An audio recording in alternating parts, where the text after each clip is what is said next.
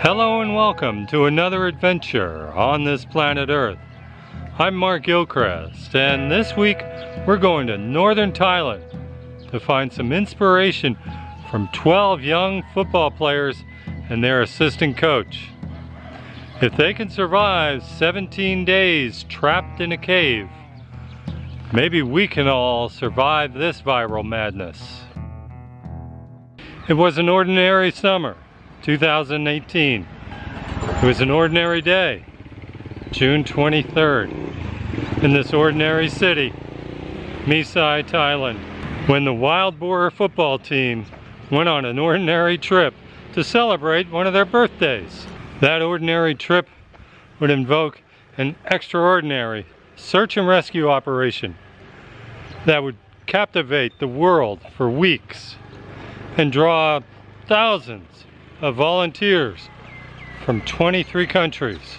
There have been many excellent videos made about the Tam Long Cave Rescue, and I've listed some of them below. I came to the city to tell this story again and to interview some of the boys. Well, those interviews are not to be. I'll explain later. But I still would like to tell this story. Why?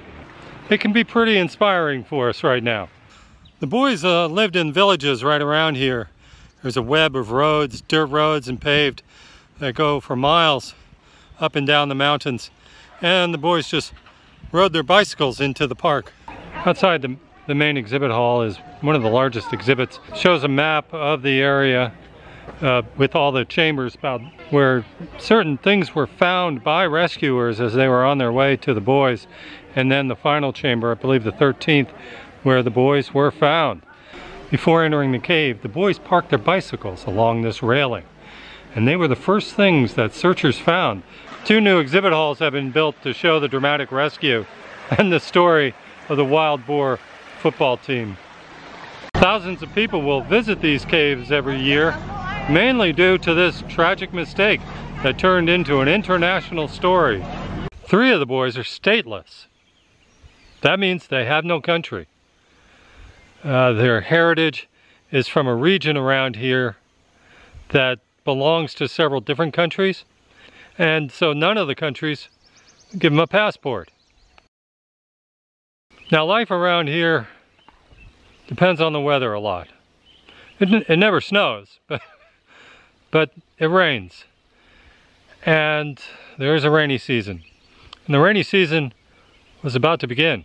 In fact, they'd just gotten the rain the night before, and the cave system is closed during the rainy season, and it was about to close.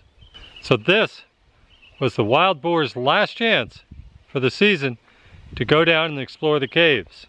The team's coach, Naparat Kantawong, looked at his phone around 7 o'clock and discovered he had a lot of missed calls. Well, he returned the calls and found out that none of the boys had returned. Now, around 7 o'clock here, even in June, it's getting dark. Mr. Naparat was getting nervous. He rushed over to the caves, and he found at the entrance all their bicycles chained to the railing. Now, Coach knew these caves, and he knew these boys knew the caves. He knew they weren't lost.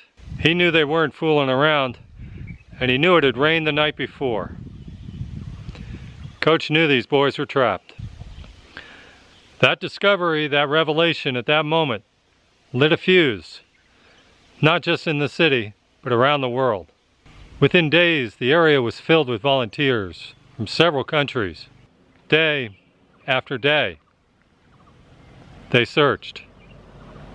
No boys. The world was growing weary of the search. It had been well more than a week with nothing. And the odds of finding those boys was getting slimmer and slimmer. But then July 2nd, and British divers Richard Stanton and John Volanthorn found the boys. I can't imagine what was going through their minds when they came up out of that water. They said they smelled the boys first, and then they saw them, and then they counted them. All there. And this is where the Wild Boar football team studied. And many of them still do here. I tried to get an interview, maybe with some teachers or with the boys, but you know, as much as the world saw this as an extraordinary event, the Thai are not so excited. 2 people died. They don't want to celebrate it. They don't want to dig it up. They would not like me to interview any of the students or even teachers. And that's just fine. So the boys had been found. Some would say that was the easy part. Now they had to be rescued. Their location was 4 kilometers inside the cave and a good 5 or 6 hours journey. As water levels receded and the team got practice, they would get that down to 3 or 4 hours. But still, a long way to go and a lot of underwater for 12 boys and a coach who were not scuba divers. Heavy rains in early July postponed the rescue for at least a day. And on July 5th, former Thai SEAL Sanan Kunan died. And then rains were forecast beginning July 8th. And people knew they had to act, and act now. Divers knew that at any moment, the boys could become their own worst enemy. They could panic and easily destroy any chance of their survival. So the divers decided that the best way to get them out of there was for an anesthesiologist to sedate them. Each boy was given a full face mask and wrapped up tightly in a bundle that divers called the package. They were pushed and pulled and led and dragged and carried through 4 kilometers. How did the boys decide who would go first?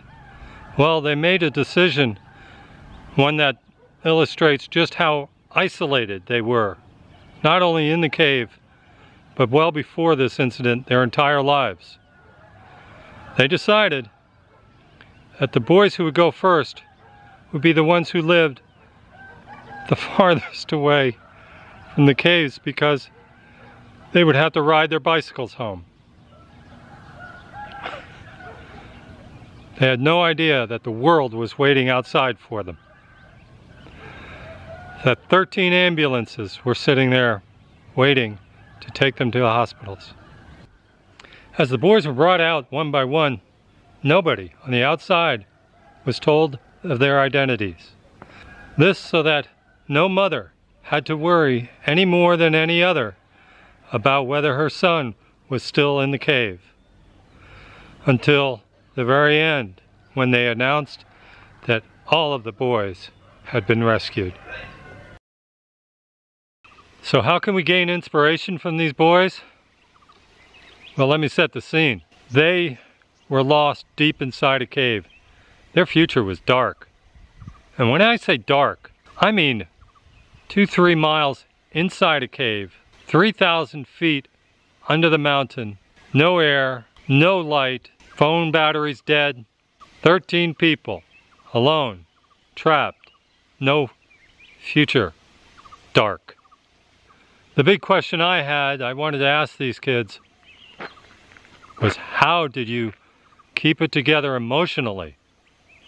13 different personalities, holding on to so little. 13 different people could have gotten on each other's nerves. One just has to credit their coach, the only adult in the room. He must have tirelessly kept this group encouraged. Many people blame the coach for getting them lost in the first place. But you know, that cave was still open. In fact, the mothers made it a point, as soon as those boys were found, to handwrite notes, give them to the divers for the coach. What did the notes say? They thanked him for saving their children. What inspiration can we gain from the mothers? It's best to forgive rather than just sit there and complain and try and rewrite the past.